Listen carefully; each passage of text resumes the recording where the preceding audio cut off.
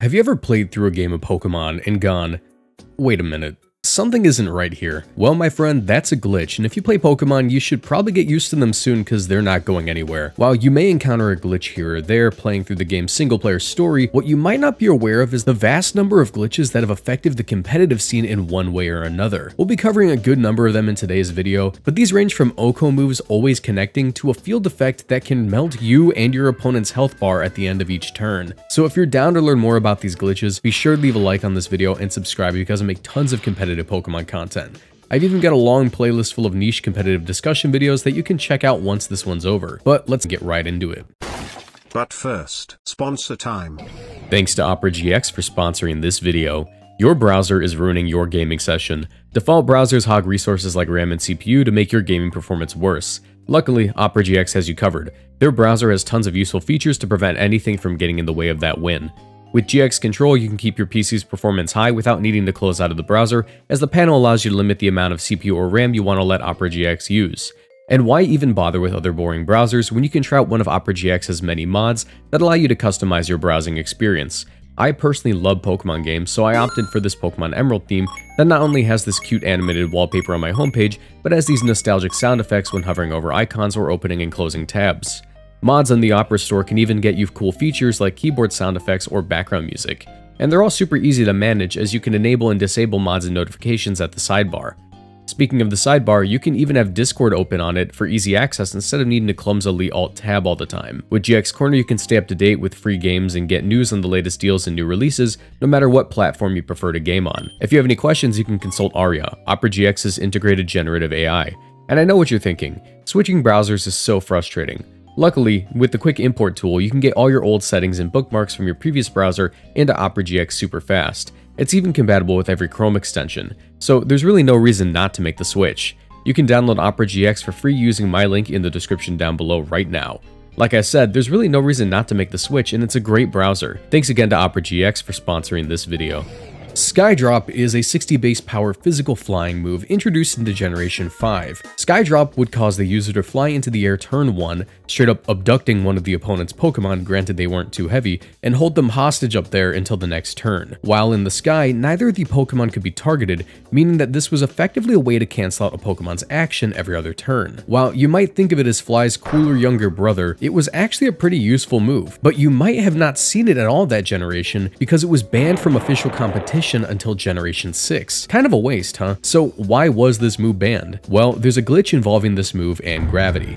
You see, the move Gravity would automatically ground all flying, levitating, or otherwise non-grounded Pokemon, immediately ending the effect of Skydrop, but only partially. While both the user and the target of the move would be visibly on the ground, only the user of the move would be able to move freely again. Huh? The target of the move is now completely locked or unable to do anything, like ever. Like it's just locked for the rest of the game. Well, actually, just until the Skydrop user gets KO'd, but this is effectively a way of putting a Pokemon in the penalty box. You could just lead with a fast Skydrop user and a slow Gravity Mon and immediately put something in jail. Obviously, this was highly abusable and could cause someone to run away with the game, so the move Skydrop was banned in online battles on November 10th, 2010 and remained that way all the way until the Nintendo Wi-Fi connection was discontinued on May 20th, 2014. While the move wasn't usable in Gen 5, it did find a home on many competitive teams in future generations like Gen 7, where Assault Vest Tapu Koko would often run it. However, Gen 7 was no stranger to glitches either. As a matter of fact, some of the most interesting glitches come from Pokemon Sun and Moon. Gen 7 introduced players to the concept of Z moves. These were one-time powered-up versions of moves that required you to equip a Pokemon with a Z crystal. These could either turn offensive moves into a generic but super powerful move depending on the type of the move, or add an additional effect to status moves, increasing their value in the game. So when the move Parting Shot was introduced into the game, surely it would have a pretty interesting Z variant, right? Of course it would. Normally, Parting Shot would lower the target's attack and special attack before switching out the user, but Z Parting Shot would do all this while healing up the Pokemon that took its place, and it would freeze the game. Yep, the powered up version of cursing out your opponent and leaving is cursing out your opponent and then ending the match instantly. While this bug was present upon the release of Pokemon Sun and Moon, it was quickly patched out in an update down the road. The glitch also affected the move Memento, which causes the user to faint, harshly lowering the target's attack and special attack. Due to this, both moves were banned from online play until the glitch was patched out. But that wasn't the only move that could cause the game to freeze in Generation 7. Actually, this glitch may have been patched, but we still don't know what code error caused it. Let me take you back to 2018. The Dallas Regional Championships are just around the corner and you're getting ready to compete. You know for a fact that Curse Snorlax is the call for the event due to its ability to set up and win games. But there have been some rumblings about some moves in the game causing a double game freeze, ending the match instantly. One of these suspected moves is Curse. You see, while Curse is suspected to be the cause for the bug, there's actually a few moves that may cause it. But the thing is, it's not really consistent and people are uncertain why the bug occurs in the first place. As you land in Dallas the night prior to the event, you get a notification from Twitter. Various moves, including Curse, have been banned from competitive play due to them possibly causing double game freezes. You see, this would be highly abusable in tournaments, as the game's rules make it so that if a player is in a losing position and they use Curse to attempt a double game freeze, the match would end up being restarted unless the opponent has a 3-1 lead in Pokemon. This can also be a pretty terrifying win condition, as only having one Pokemon left doesn't mean you've lost just yet. The Pokemon could be a belly drummed up Snorlax with 4 turns of Trick Room left against a team with absolutely no Protect users or way to KO the Snorlax. But even though you would win in that situation, if the opponent uses Curse to freeze the game, this position, according to the rulebook, would result in the player with 3 Pokemon winning. Due to this, the move was banned prior to the competition and was only made legal again after a patch fixed it. Unfortunately, after researching and asking Leonard Kraft,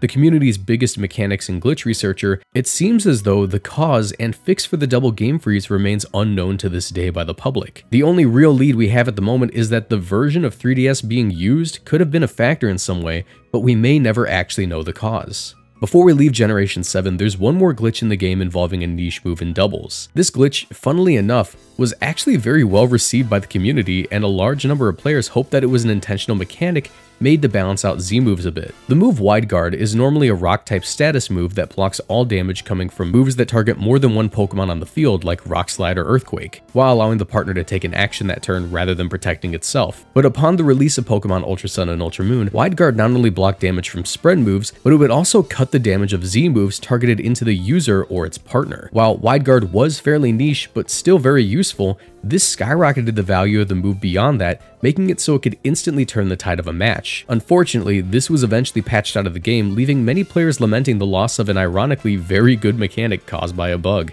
While Generation 8 was a fairly buggy game that has had more than its fair share of criticism, within battle there actually weren't that many glitches that affected competitive play compared to other gens. However, there was one interaction that I'm not personally convinced was done intentionally. You see, this generation introduced the mechanic of Dynamaxing. This would cause the Dynamax Pokemon to grow to a large size and have each one of their moves become a generic powered up version of them with secondary effects for each, like electric moves setting up electric terrain or normal moves decreasing the opposing team's speed. One big detail was the fact that all status moves would become the move Max Guard. This was just Protect, but really big, and it didn't allow for Dynamax moves to deal partial damage through it. This would lead to one of the most reliable Trick Room setups in the game becoming a very strong strategy. You see, if a Dynamax Pokemon carried the move Trick Room, on turn 1, they could click the Max Guard that corresponded with Trick Room in their moveset. At that point, a prankster Pokemon with access to the move Copycat, like Liepard or Riolu, yes, that Riolu, could click Copycat to use the move used just prior to them. Copycat would read Max Guard as whatever the base move was, meaning that Trick Room players were able to set up Trick Room with +1 priority rather than the typical -7 priority at the cost of just one Dynamax turn. And while that may seem like a really high cost to pay, Trick Room teams were actually especially powerful in Dynamax formats due to their pressure and damage they're able to exert with their own Dynamax Pokemon like Calyrex Ice or Hatterene, so it was actually worth it. You could argue that this was intentional, but I think it's far too niche, and I believe that Game Freak didn't actually want this to happen. But in the end, it wasn't unhealthy for the metagame, nor did it cause any game-breaking situations, so it remained untouched to this day. Funny enough, this strategy could actually be countered by using any move with higher than +1 priority, so you could completely stuff the Trick Room setup by spamming Fake Out over and over again, while the opponent tries to copycat Trick Room, forcing them to copycat the Fake Out and fail. On a related note, Incineroar could completely shut down a G-Max Hatterene's Trick Room setup by using the Fake Out strategy on turn 1 of the game, then parting shotting the Hatterene on turn 2. Hatterene's ability Magic Bounce reflects the move back onto the Incineroar, forcing Hatterene to be the one to switch out and end its Dynamax early. I knew there was a reason I really liked this cat. On we go to Generation 9, and man, this one's a doozy. Gen 9, or Pokemon Scarlet and Violet, had the most scuffed online of any Pokemon game upon release, and to this day, new bugs keep getting discovered. But we should start out with the first bug that affected competitive play. So, how do I put this? Sheer Cold Shenpao was optimal. Basically, in peer-to-peer battles, it seemed that RNG was fixed. If you Sheer Colded turn 1, it would always land. I think, like, turn 2 Heatwave always missed or something. I don't remember the details, but what I'm trying to tell you is that the RNG seed did not change game to game. So if you and your opponent made the exact same plays 100 times over game to game, every single match would be identical, from damage rolls to crits to sleeps, whatever. This was obviously an issue because it meant that the RNG seed could be abused by any player who could know when to secure a Sheer Cold KO or land a Hypnosis or whatever. Eventually, this was patched out with an update that came out soon after the game released, and luckily enough, ranked battles weren't affected by this bug because they didn't exist upon the release of the game. While at the time it was annoying that we had to wait to play ranked, with this bug active, I think it was probably for the best. Speaking of really weird things that players noticed on the release of Generation 9, we need to talk about Indeedee. You see, Indeedee male and female are Pokemon with sexual dimorphism. Not only do they look pretty different, but their move pools and stats are different as well, with Indeedee male being a faster offensive variant and Indeedee female being a bulkier, more supportive variant. While Indeedee female had more usage in Generation 8 due to its better move pool, it didn't have access to the move Trick Room, which was exclusive to Indeedee male. So its best use was just to be a follow me user that helped Pokemon like partner Hatterene set up Trick Room, while Indeedee redirected attacks into itself. But upon Gen 9's release, players began to notice that Indeedee females found in 5-star raid dens had a chance to actually know the move Trick Room, a move meant to be exclusive to its male counterpart. Players were confused by this as Indeedee female couldn't learn Trick Room by breeding, TMs, or level up. It was actually exclusive to raids, and Indeedee seemed to be the only Pokemon with a raid exclusive move. Clearly, this was a bug, and players anticipated that they wouldn't be able to use them in competition. But the official word on Trick Room Indeedee female from Pokemon was that if the Pokemon was caught legitimately in-game, it was legal. And thus, Game Freak, rather than admit that it was a bug, created the most annoying Trick Room duo of all time in Indeedee Armarouge. Normally, you'd never have to worry about Indeedee going for Trick Room, just that it would allow for its partner to go for it. But now, Indeedee players could simply force a 50-50 by choosing to protect the partner Armarouge and Trick Rooming with the Indeedee instead, then spamming Helping Hand Expanding Force to sweep the opposing team. Eventually, after the Teal Mask DLC drop, Pokemon added Trick Room to Indeedee female's learn set via TMs, but it was already a year into the game's life cycle, and well past the point players spent hours hunting for the rare 0 speed, 0 attack Trick Room Indeedee female. But we're not done with glitched moves in Gen 9. No, not by any means. Next, we need to discuss Order Up. You see, Dondozo and Tatsugiri are a very unique duo of Pokemon, because Tatsugiri, running the ability Commander, will allow for the Dondozo to consume it, protecting it from all moves and gaining +2 in all of Dondozo's stats, while the Tatsugiri is unable to move. Along with this mechanic, Dondozo got its signature move in Order Up. This move dealt physical Dragon-type damage, and depending on the form of the Tatsugiri in Dondozo's mouth, it would raise either the Dondozo's speed, attack, or defense. Upon the release of the game, and for months after the fact, Order Up would boost Dondozo's stats even if it targeted into a Protect. This meant that Order Up was actually a really great pressure tool into players even if they were stalling for leftovers recovery, as it wouldn't matter since Dondozo would just boost its attack on the Protect and get the KO in the next turn anyways. However, upon the release of Pokemon Scarlet and Violet version 1.2, this bug was fixed and the move would no longer boost on Protects. This was only after 2 months of competitive play where Dondozo dominated tournaments. It took second at San Diego Regionals and second at Orlando Regionals, with many other top cuts in these and other smaller events. Dondozo had been much stronger upon release than it was ever intended to be, and yet Game Freak only clarified that this was a bug with the move months after the fact, rather than banning or patching the move away immediately. A lesson they clearly learned from, as after the second DLC dropped, they ended up banning the move Dragon Cheer. Dragon Cheer is a Dragon-type status move which increases the crit chances of the target by 1 stage if they are not a Dragon-type, and 2 stages if they are Dragon-type. This meant that Dragon-types with Dragon Cheer applied had a 50% chance to crit, and if they were holding a Razor Claw or Scope Lens, a 100% chance to crit. Funny enough, upon release, this move had a bug where the crit rate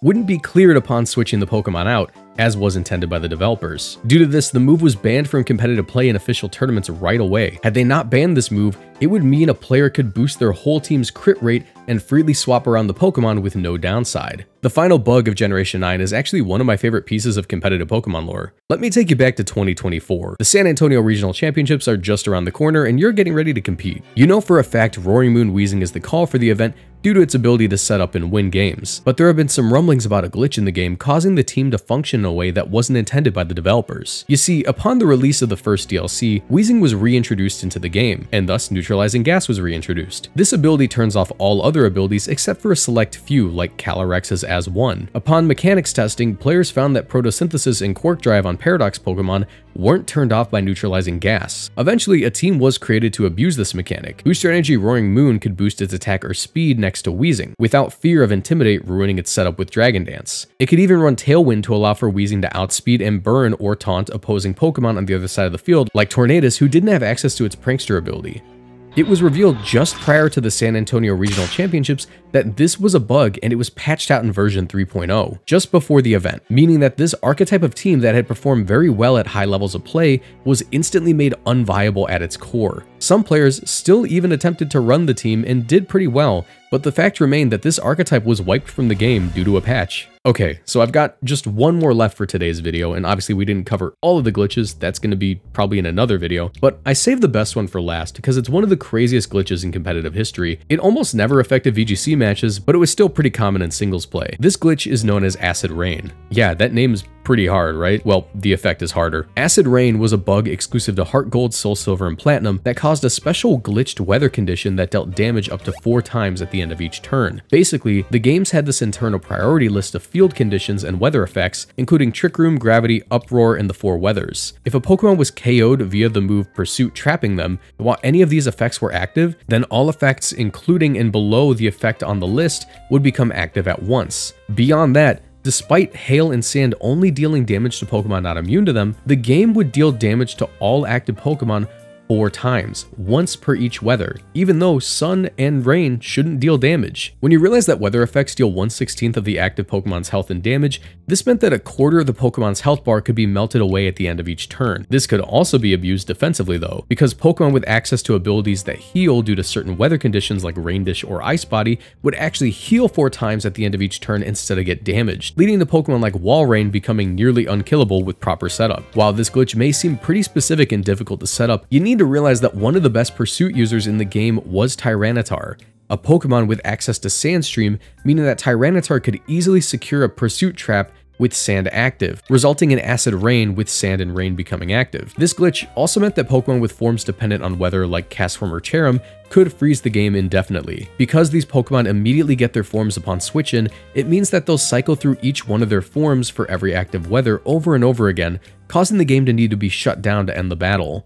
Luckily, this wasn't very common in VGC due to Pursuit not being a very common move in doubles, with Crunch being preferable on Tyranitar. Breezeye actually has a full video going over the details of this glitch in depth over on his channel, so if you find this at all interesting, I highly recommend you check out his video if you get the chance. But today we only covered a few of the major glitches that have affected the competitive landscape of Pokemon. Let me know which ones I missed and if you want a part 2. Before you go though, I want to remind you that I have tons of videos on competitive Pokemon that I really think you would enjoy in a playlist at the end card of this video, but I also really want to start making some more longer, in-depth videos like this one. While I love making nearly daily content, it does take away from the bigger projects that I enjoy more due to time constraints. So I'd really appreciate it if you were to take a look at my Patreon page linked below in the description and in the end card.